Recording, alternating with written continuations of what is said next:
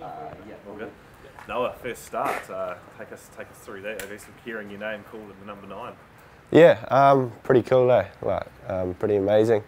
I guess if I think back last year or the year before, I didn't think I'd be in this spot, but here I am. Just got to embrace it, and a good opportunity for me. Obviously, you've had those last couple of appearances off the bench. How much did you learn from that, especially that game against the Fiji and Drua? Yeah, heaps. Learned heaps from that game. I guess it shows you're going to make mistakes. It's just how you come back from those mistakes. So hopefully get a good run around this week and get to show some people how I like to play.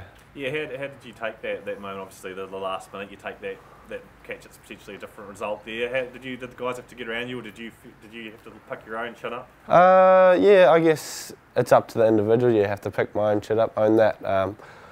I wanted to take that ball. Unfortunately, it's just a game of rugby. You don't always do everything perfect. So, yeah, I guess come back the next week, train that moment again. The pressure and everything, you just got to embrace it, and yeah, it's a privilege.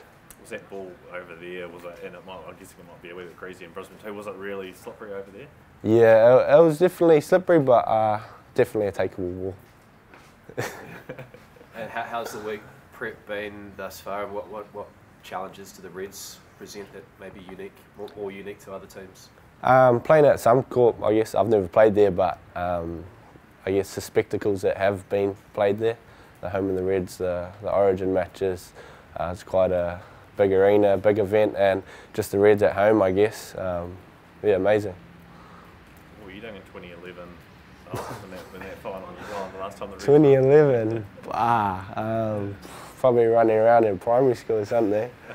Yeah, I wouldn't have been watching too much rugby. And in terms of the other halfbacks in the squad, how much has Willie Hines been helpful for you coming in as that real leader? Obviously Drummond as well, but Willie Hines in particular with that England background.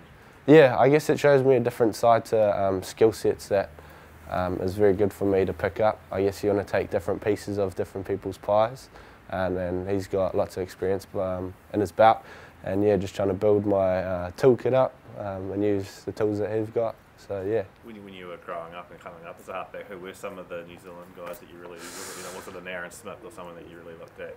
Yeah, it's funny, lots of people ask me this question, and the first person that comes to mind is actually Augustine Pulu.